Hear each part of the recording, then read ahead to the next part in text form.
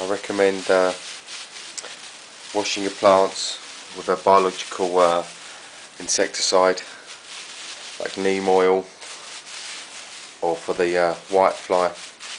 But I think this should be done at least once every 2 weeks, maybe even more. If there's no sign of insects or bugs, I would still do this anyway, just as a precaution.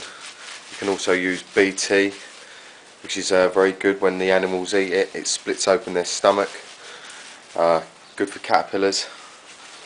I do find that you need to get the BT on before it starts budding, otherwise the caterpillars just eat straight through the thing, and obviously the water on it causes mould when it's in bloom and in bud, and that's generally when they'll be eating your flowers.